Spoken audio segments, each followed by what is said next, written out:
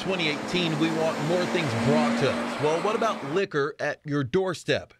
It's easy access, and I can stay home and maybe watch a Chiefs game and have some drinks brought to me. Liquor delivery is legal in Missouri, but Kansas City law makes it complicated. When you purchase alcohol, that purchase must actually take place, meaning the signing of the documents or the exchange of cash must take place in the retail establishment. Wednesday, a city council committee could take the first step in deciding if the law should change.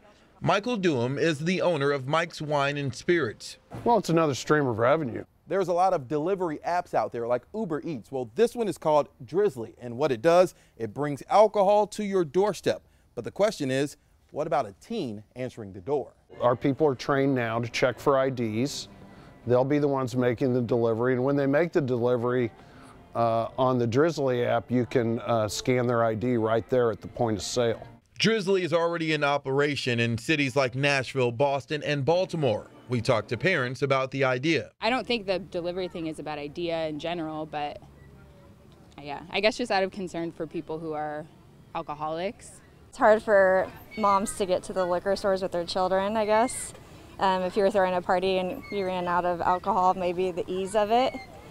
So I could see me using it.